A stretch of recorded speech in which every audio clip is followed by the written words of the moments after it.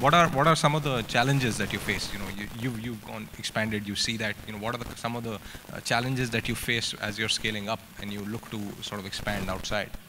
So I think everyone on the panel made a lot of valid points. Sachin saying that, you know, you do need a lot of support in order to scale up and grow. And fortunately, you know, we did have a private equity investor from New York come and invest in us about 2 years ago. Like Sachin, we also started an on-demand app called MyGlam, which is operational in Bombay and in Bangalore, in Bombay and Pune, soon to start in Delhi and other parts of the country. And, you know, as far as scalability is concerned, what's worked for us to, you know, have 56 locations signed up is, I think, 3 things. One is your business model. You offer an attractive business model that you know, provides some value financially and in terms of a brand and positioning and perception perspective. Then your partner is extremely keen to partner with you. Now, as far as we're concerned, we have an owner-operator model, as I mentioned, where the attraction to the owner is that we're coming in and we're taking over all operational costs from them.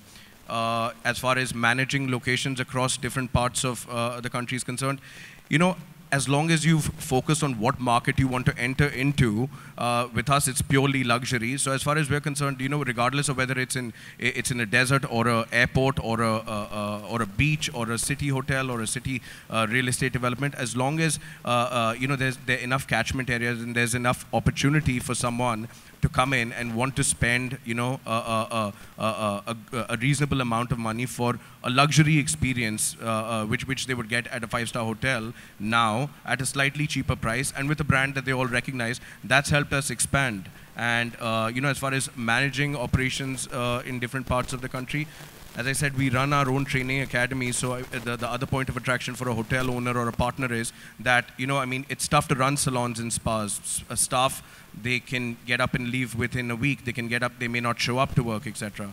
So, I mean, our advantage here is that because we have our own training academies, within 12 to 24 hours, depending on where the location is, where manpower is missing, you know, we always have spa staff or salon staff ready to replace them. You know, that kind of maintains the credibility of the brand, us as an operator, and, you know, that kind of enables partners and developers, etc., in different parts of the world, you know, to be confident when they're partnering with us. Right, that's great. So you're saying with a partnering model, that is clearly something that you have a value proposition that can stretch across, and yes, that is where it's focused and built.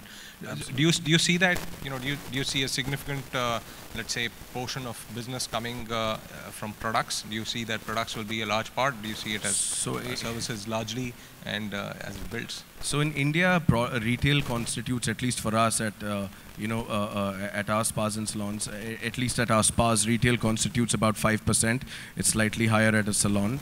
But, you know, again, this differentiates, this number differentiates globally. In the Middle East, retail constitutes 15 to 20%. In the US, between 25 to 30%.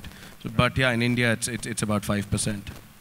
Right. But do you see that driving differently? Are you seeing, you know, do you see the products business being built? You know, do you see the products business getting built much faster in India? Is it sort of necessary for scale and building behind? Do you see, or is it largely continuing to be the services business that you see? Definitely. I mean, there is a lot of potential for the product business, because, you know, the way the industry is growing at a rate of, you know, 17 to 30% year on year. We see, you know, the consumables being, you know, of course, in a salon, the use of the consumable products and equipments is rising with time. But of course, you know, when we talk about technology and logistics here, for making those products available in the tier 2, tier 3 cities, wherein, you know, a lot of steps have been taken by the government with the Digital India initiative as well, wherein, you know, 20,000 crore rupees has been pumped in for, you know, internet coverage. Vodafone is here with 4G. Reliance Jio is coming up.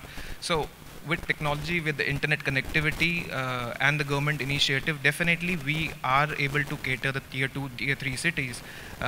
You know, I would say the numbers, the stats are amazing, wherein it is mentioned that 350 million e-tailing shipments would be delivered to the you know, tier 2, tier 3 cities, which actually contributes to 50% of the GDP, the small towns. 12% of the world's population is in the small town. So the focus is to make those products available in the tier 2 and tier 3 cities in India. It is a challenge still. We see the valuations of the e-commerce businesses coming down lately, wherein a Flipkart has been valued down as well. They have stopped operations. Even a Grofer has stopped operation in 16 cities because of the cost factor. 25 to 30% additional cost is incurred for catering and delivering an e-commerce shipment to a small town. So there are a lot of challenges which comes along with solving a problem, but I think it will get better with time. Definitely things are improving, and availability is the key for success for the product business, I think, at the right place at the right time to the right people. Just picking that, I mean, there is the whole digital part of it, which is great consumer acquisition, great consumer engagement. There are people investing behind it. Right. There is the whole aspect of building, so to say, services at home, and digital is helping you sort of defragment that, go into the house, and build around that. Is that something you see building up? Is that in this industry? Is that something you guys are seeing, that digital will really drive the next waves of growth, or will it continue to remain focused largely from a consumer engagement standpoint, or will it change the business models itself in terms of be subscription-based models, service-based models, towards that? It is definitely it's going to be a 360-degree, technology and digital movement would actually solve from all the perspectives, not only from a products perspective, definitely services. There are many salon aggregators which are coming in the play. Many home service companies are there, which are growing with time. When we see, at the time when they launched and today, they've definitely grown multiple folds. Awareness is happening, people understand. We are also investing in an upcoming brand called Skia, which is a salon aggregator. So from the services point of view, from the B2C point of view as well, there is definitely a lot of growth which we see. And that's why, I think with all the industry veterans here and all the, PwC and KPMG reports, what we read, which we rely on a lot, we see there's a lot of potential, but the idea is how to make it happen. And it is only possible when, I think discussions, forum like this would make, us to exchange ideas and thoughts and actually execute, that's the idea. Sure. So just the last question that I'll sort of pose to all of you is, where do you see the next wave of growth really coming from? Where do you see the, where do you see this business being driven from in terms of, whether you look at scale, whether you look at, digital, whether you look at omni-channel, you've spoken about efficiencies, but where do you really see the next stage of growth for this business coming from in some form or shape? You want to take a shot? So I think it's a tough question to run. So I think there are two key trends which I can see. One is, I think digital will certainly come in and it will change the behavior of consumption buying pattern. But I think it will certainly not replace salons. It's certainly not. It will be a hybrid model which will be in place. The split will still be a lot more brick and mortar, but it will definitely be a shift. It's such a big industry, a 10-15% shift is also a big shift. So there's a shift I can see. The answer is, will they pure play brick and mortar, pure play digital, and will going to survive, or a hybrid model going to play? I believe a hybrid could work. That could be the answer. And second is, I've talked enough, right? Efficiency is a way. People who are efficient, who have the right proposition and can stay cost focused will be successful over time. Understood. So you're saying through scale up, focus on the efficiency, build the unit economics, and look at both digital as well digital, as yes. hybrid, the hybrid play. I want to add something here. So one of the things I was going to say is that growth, fundamentally the industry has to grow, right? So, the dynamics of home versus that is different. So I think educating more of the masses, because still the number of people who go for a manicure, pedicure is not like everybody in the, society goes out for manicure, pedicures. But somebody has to figure out a way that more people aspire to get a manicure, pedicure, or get a blow dry. In the US there are blow dry bars. You just go in, get a blow dry and go. And it's so common that, people get. But in India, a lot of in my own company, I asked some of my employees, what's a blow dry? And many girls didn't necessarily know what's a blow dry because they are so focused on a technology world and they are just writing code and we are a software kind of group of people, right? So it's about educating. So I think the leaders who figure out a way to educate and get into the spaces and find the groups of people who don't spend the money but have to get them to be aware of these services are going to help the industry grow, in my opinion, at the end of the day. Interesting. So you're saying we're essentially at a nascent stage of industry rather than focusing on digital or non-digital, or focus on building the business itself. Get a brand that is focused on education and building up. Interesting. Sorry. I was saying this is more like an experience-based business, and as you mentioned, it is a hybrid model. So hybrid model, when we talk about an omni-channel brick and store. We have Saloon, and Saloon is now focusing on the product selling as well. So if we have a good experience, we have the repeat customer. If we don't have the good experience, we may not have the repeat customer.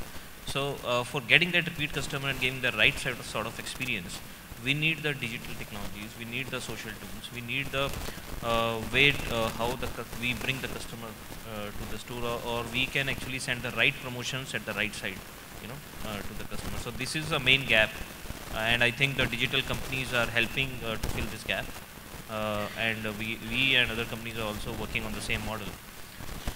Great. So you're saying focus on digital, it'll help you scale, get the customer acquisition, get it for engagement, do the right things with the help of digital, and help you scale. Required. And another thing, I think saloons should understand how they can reduce their operational cost in terms of, if I talk about, you have a saloon and you have a lot of electricity, expenditures, and you have something like a lot of devices. So now the technologies are coming in where we can say that there is one connected technologies, one device is connected to all of the devices, and it helps to reduce the consumption. It helps to reduce the maintenance of those devices, because I'm sure you spend a lot of money when your device is out of service and you have to bring in the new device. So, but you don't know whether it's going to be out of service or not. So you have some preventive action, and that could be achieved very well with the help of technology here. Understand. Yeah, Anurag, just a closing thing on the education part. I said in our own company employees, as we're small, we're only about 130 employees, but we have a benefit where they can spend like 25,000 rupees at our customers' salons and spas. Half of them don't use the money. So it's like, you wonder why. I mean, it's free. You just go spend it. We pay the money, but then so education is a big element, I feel, or maybe the convenience part of getting it to home or whatever, both. But people don't use them. The number of people who can afford versus how many of them use is still a big gap. Yeah. Driving conversion, clearly. Great. So any views from you guys on growth and what will be the... So I think that a hybrid model is definitely important for growth. It's what led to us incorporating MyGlam. And the idea is that with technology comes convenience, and that's what people use technology for. So while someone may or may not want to get stuck in traffic and go to a hotel or go to their favorite spa salon at any given time, the fact remains that they do need a haircut, they do need a pedicure or manicure, they do need some kind of styling services which need to apply, as a result of which, online services are fantastic, because if you have someone coming to you who's trained by people who, who do run brick and mortar spas and salons, and they're coming with the best products for you, and they're coming to your house with all the apparatus involved, they're coming, doing the service, performing service, cleaning, leaving, and, everything is done over the click of a couple of buttons off a phone screen, that's definitely value, it's convenience, and I think that that's definitely a strong part of the growth of the wellness beauty industry. Get it. Great. So thank you very much.